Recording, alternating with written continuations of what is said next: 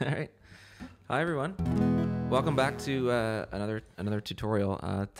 Today, what we're going to work on is Jerry's Breakdown, another cool Jerry Reed riff. This is probably one of the most trickiest Jerry Reed tunes to get, but once it's like any other tune, once you get it down, you have it and you can play it, enjoy it, and you can get it in your hands. And once it's there, sometimes all you have to do is just kind of relearn it once in a while and go back and enjoy it again or perform it. So yeah, this tune is complicated. So what you have to do is kind of take your time. You have to go really slow when you learn this. Yeah, it involves a lot of open strings and a lot of rolls, single note lines using 3 of your fingers. Thumb picks, definitely a must. I did a video on the channel. It's there for the intro. So let's start talking about the tune, I guess. The intro was...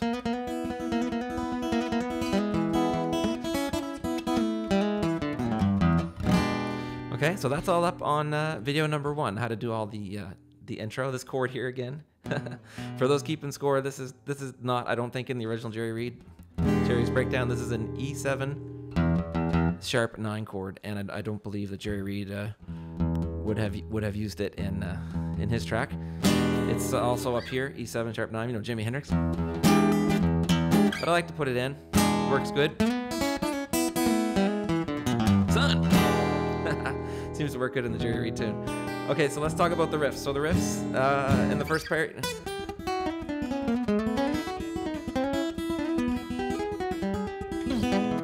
That's the ending, I guess. We're gonna talk about some of those riffs for the verse. Okay, so let's get down to it. So what we got is we're on the bottom string. It's gonna be a descending, going this way, E scale with some open strings. So what I got is I go 7/5 on the bottom string. Then I go 8, and if I'm looking up, I made some notes here. I'm reading off a music stand. So we got 8, 7/5, pull off with my thumb. And then I go 8 on B, and I pop the E string with my index finger. And then 9, E string, 7, E string. And then it changes here. I go up to the G, I go, and then I pop the B.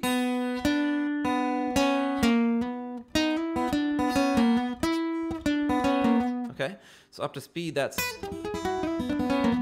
Okay, and it is just an E scale.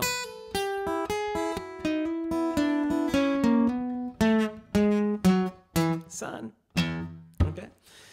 Okay, so one more time, 7/5, 8, E string, 9, E string, 7, E string, hammer on 8 to 9 on G, B string, 7, B string, 6. Okay, that's our riff in E. Very good riff. You could use that in all kinds of different situations. You have a song in E.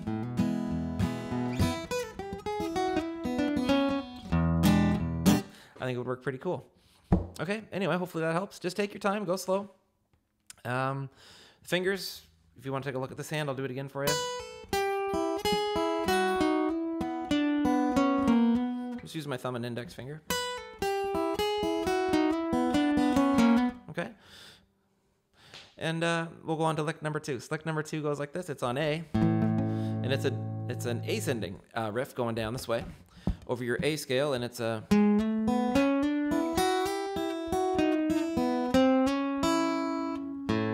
Okay, hitting the 3rd of A. It's coming right into A. Okay, so I got 6 to 7 on D, open B, 6 to 7 on G, open E, 7 to 8 on B, open E, and I go index finger to thumb, then I go middle finger, index, and then I go 5, 6, hitting the 3rd, up to speed. That's a good one, I like that riff. Good A chord riff. Okay, then it goes back to the first riff again. I'll just do that. Now we go to F sharp.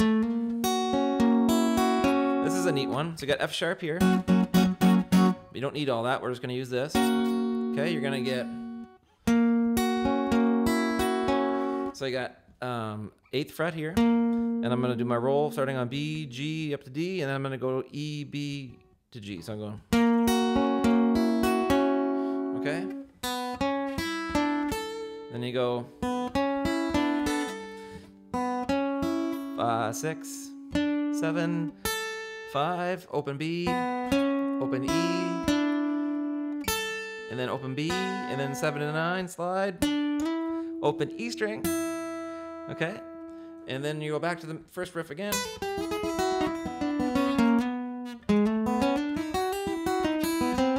The A riff, and you do this cool turnaround riff.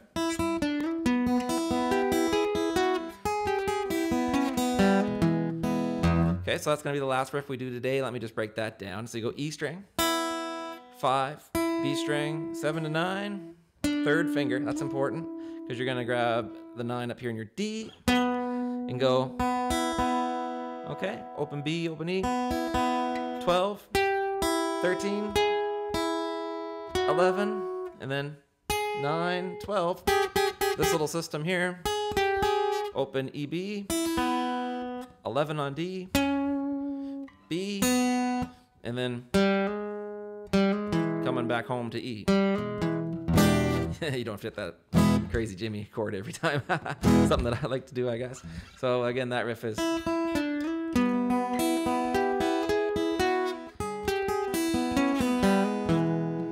guess some of these riffs might be different. Like, I always played the first riff in position like that with my pinky and third finger, because at the time that I was learning the song, I was doing a lot of scale practice, and it was important to me to have everything in position perfectly, you know. And I watched Jerry Reed do it on a video, and he's, I think, doing like with these fingers, and it just doesn't, for me, it doesn't make sense to do it that way. It's probably a lot easier, but regardless, these are the notes, and you can adjust the fingering how you see fit, or maybe go show this to your teacher and say, hey, I watched this video, and what do you think? And maybe if you're learning it new, you might come up with a different way to do the riffs, and that's all. That's great. Post them, share them, and everyone can get so much value from a song like this when you're learning it. Okay, guys, so take your time, have fun. That was part 2. That was the verses of how to play Jerry's Breakdown. Next up, we'll do the chorus in another video. And maybe I'll just play it out here just to make sure I can actually do it. And we'll see you next time. I hope you enjoy. Feel free to like and subscribe to my channel. The website, if you'd like to have a lesson with me, you can. Anywhere in the world. I'm on Zoom. www.brianbakerguitarstudio.ca. Let me know. I'd love to meet you. We could talk about some finger-style guitar, or maybe some other guitar things that you're into. You know, blues, country riffs, open string riffs, fingerstyle, anything that you like. Okay, so let's play a little Jerry Reed here. Son. Here we go. There it is.